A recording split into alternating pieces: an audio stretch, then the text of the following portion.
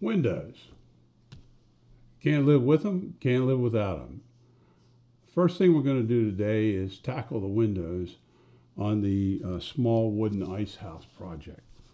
And basically I'm going to be dealing with the following pages. Here's page 4, and it gives a very good example of how these 5 layers of windows are created. And we're going to go through that step by step. That's page 4. Then on page 9 is where you're going to find the windows laid out by layer and defined which layer is what, and I'll explain what you need to cut and what you don't cut.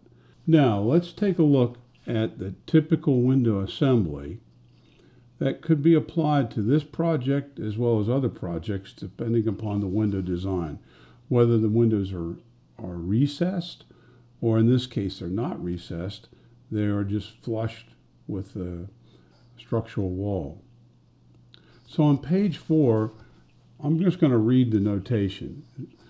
They say, in the typical window assembly diagram shown below, the window glass layers are made from clear plastic and packaging tape adhered to the layer beneath. Windows glass 1 to window layer 2 and window glass 2 to window layer 2. And all those layers are diagrammed beginning with layer 1, your window glass, window layer 2, the upper window glass, which is window layer 3, and window layer 3, all going on assembled and then adhered to the back of the wall, plus with additional layers on the exterior side of the wall, which basically is building up the trim. Okay. In this project, we've got the 2 walls that have windows in. In this case, I've added an additional window to the side wall of the shed, plus there's a window that was designed there to begin with at the end wall of the shed. And what I've done is to go ahead and cut out all these trim pieces. And basically I've cut the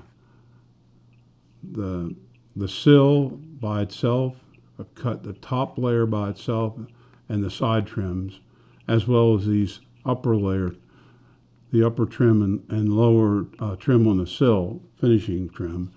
I went ahead and cut those all out as individual pieces, and then went into my cutout wall and assembled those individual pieces with the base trim first and the upper trim on top. And you can see that it's given a lot added relief. Let's see if I can go a little closer here. Yeah, you can see the additional relief it's created. See the additional relief it's created here. The next thing you'll want to do is go to page 9, and we're going to cut out these individual window layers, the 3 layers you see here. And these will go behind the wall. All right. You can see here that I've cut out the panes of all the windows. And basically you know how to do that because these are white. And to do that, I'll show you an example, is we're going to take one of these panes, and I'm going to use this awl. And the first thing I want to do is place the awl in one of the inside corners of the window, as close as you can get to the corner. And you're going to go around that window and do all the corners like that. When you get to the lock, you're going to go around the lower edge of the lock and do that, the latch. I'm going to do 2 more for you. All right. Now let's take a look and see how close I can get here. There we go. Now, this is the window that I've done the 4 holes in. Let's turn it over and see if we see those holes. As you can see the perforations. That's what you've done. Now you're going to turn it over on the right side. And hopefully you'll be able to see past my hand. Is to take your knife and doing this all by hand is you're going to cut down first on the center panes and make light, smooth passes. And the reason you put those holes in there is you can start with the top hole as a locator and the bottom hole tells you when to stop.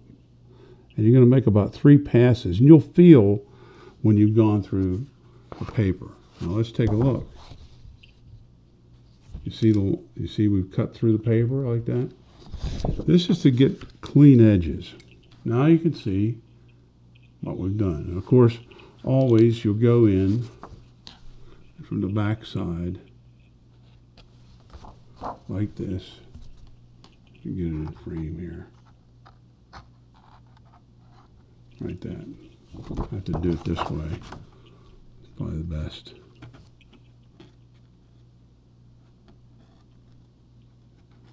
All right. So you're going to go around and do all the windows like that, removing all the white portions. Okay. So the next step after preparing the window panes, cutting out the white part, and using your trusty dusty marker to cover up the white edges of the cardstock, we're going to refer to page 4 in the kit notes on the PDF that came with the kit. And this, the title of this is Building the Lean-To Rear Wall, which is what we're working on right here. If you can see that. So here's the close-up of the lean-to rear wall. And this is the rear wall right here. So the next step is to take these windows that we've cut out, all right, and we're going to follow the instructions on page 4 of the kit notes. So what more could you ask for?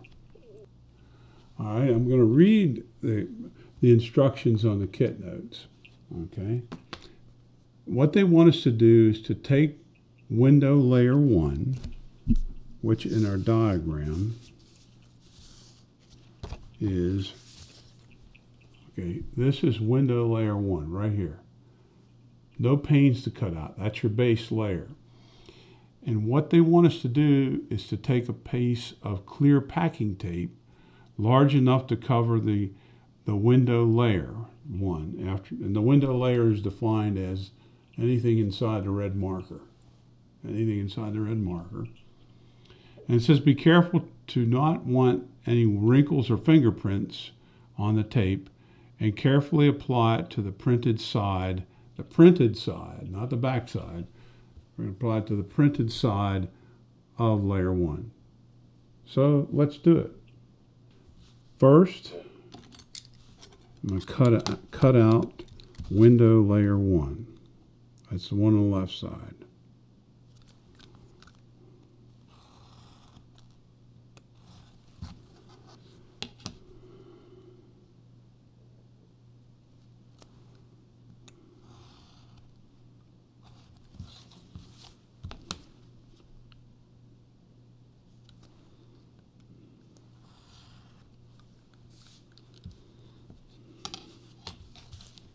And this.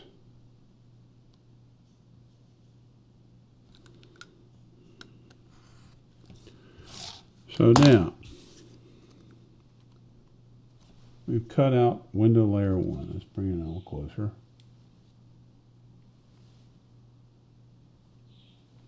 There's window layer 1.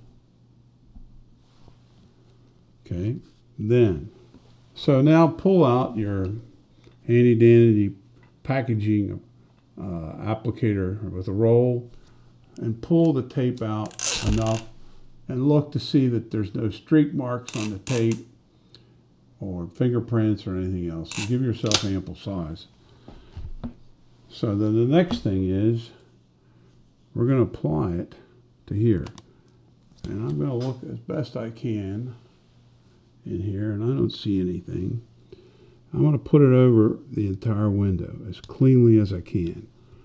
And it said to make sure that you don't get any wrinkles or anything like that. Then the next thing I'm going to do is to trim it. You could trim it with scissors, but I'm going to trust my handy dandy crafting knife here.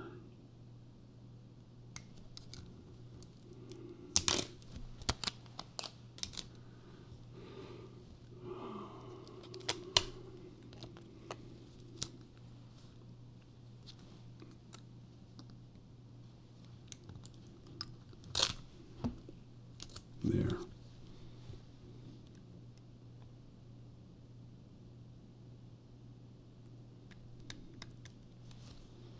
Okay.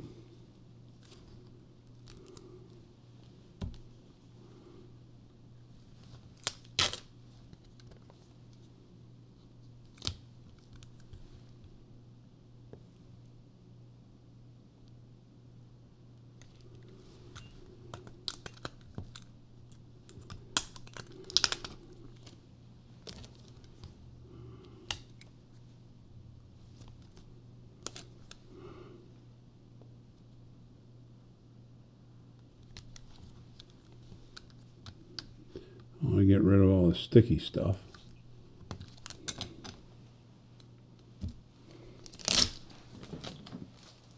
All right.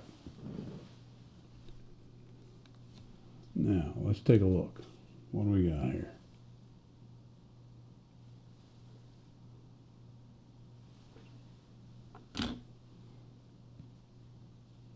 There it is. No wrinkles.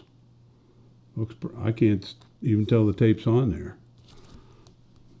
So that's pretty cool. The next step in referring to the kit notes is to go down and take window layer 2, and it tells you to put it on your work desk. And the first thing we have to do is cut it out on the red lines. So we're going to do that.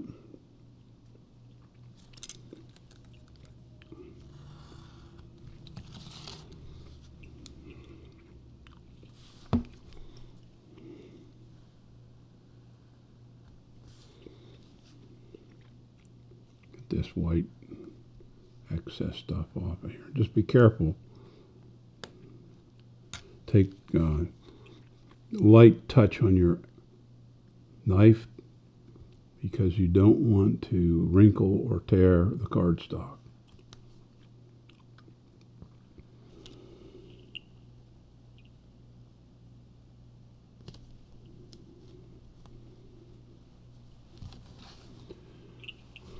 Okay, good. Next thing is just to cut it apart.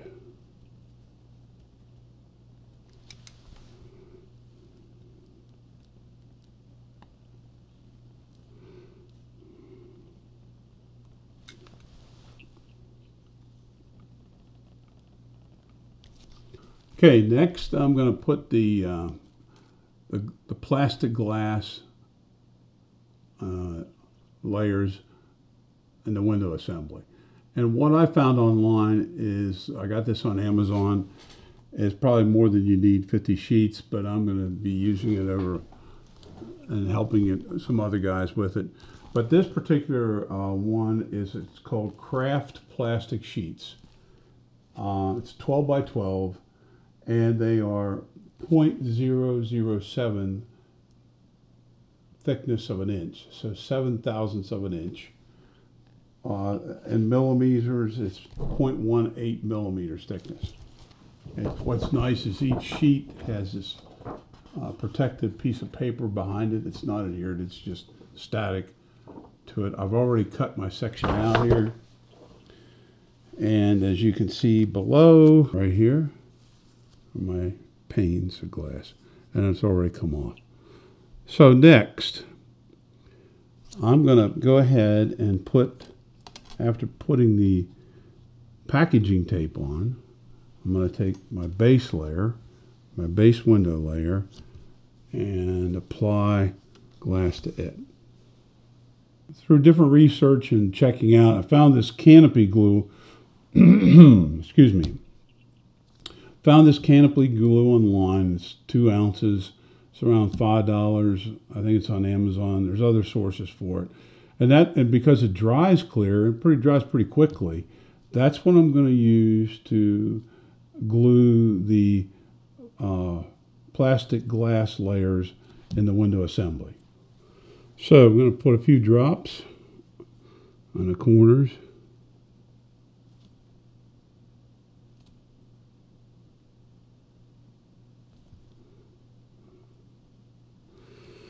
And pray for the best.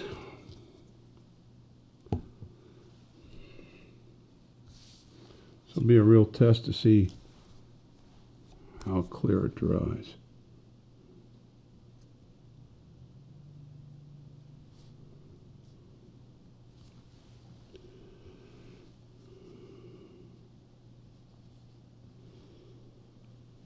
Okay. We've now gone in and we put glass on window layer 1, and we put glass on the bottom half of window layer 2. And then we're going to glue those 2 layers together. That's part of the instructions.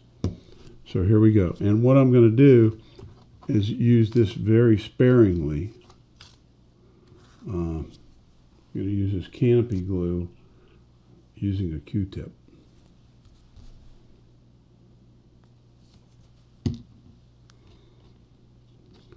So here's layer number 1.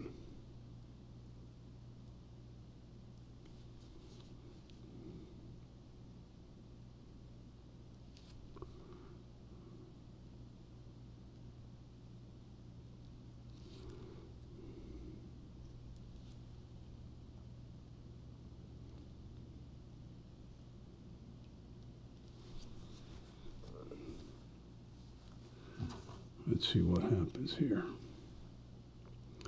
And now we have to align these up properly.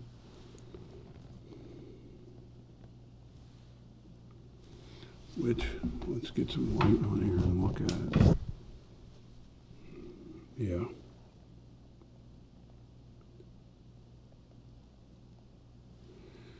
Okay.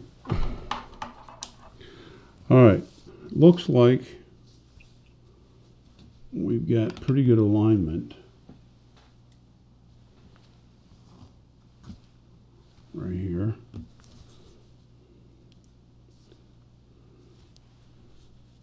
Between the bottom and the top. Between window layer number 1 and window layer number 2. After putting the glass on. All right. So the next step is to cut out window layer number 3, and we're going to glue it on top of window layer number 2.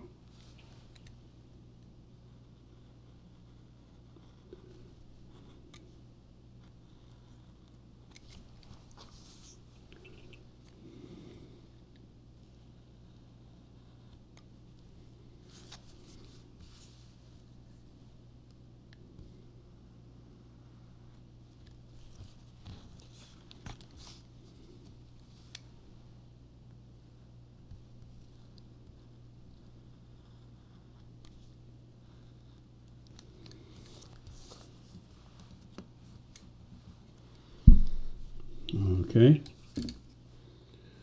now that we've got window layer number 3 cut out, and we're just going to check how it lines up.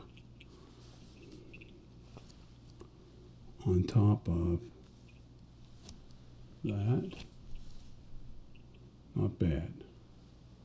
All right, now you can see window layer number 3 on top of the 2 glass layers and the 2 window layers. Now we're ready for the last step in the window assembly. And what that means is we're going to glue the window assembly to the back of the wall. And we'll be finished. Let's go ahead. In this case also, I'm going to just use a Q-tip to place this glue sparingly at the corners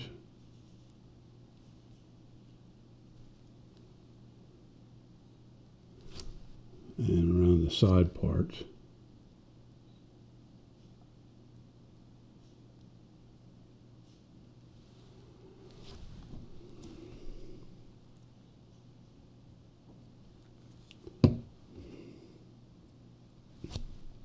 You might even want to try a toothpick. I just don't have one handy at the moment for this.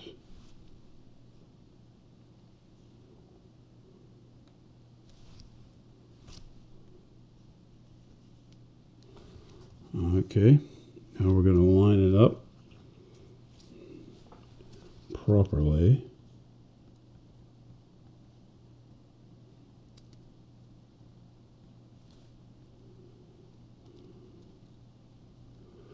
Putting a little pressure on here.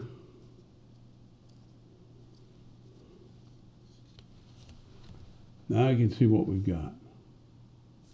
Not too shabby.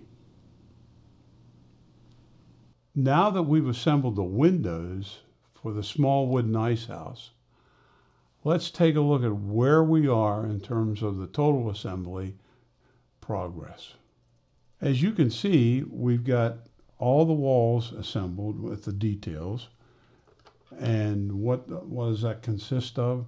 We have both ends and our lap siding and trim, and also the details of the hinges of the ice house doors. We have the side walls with lap siding and trim. And for the lean-to, we have, of course, assembled all our windows, installed those. But the trim, we have the lap siding and all the painting and weathering matches up for the lap siding details, as well as we have the swing out doors here. So made a lot of progress. Now let's take a look at now let's take a look at the isometrics to recheck ourselves for the next part of the target. Here you can see the small scale wooden ice house isometrics. And then here's the details of the lean-to view. And what we'll be doing in the next episode is assembling all these walls. And then the follow-up would be working on the foundation, the stone foundation, and its supports.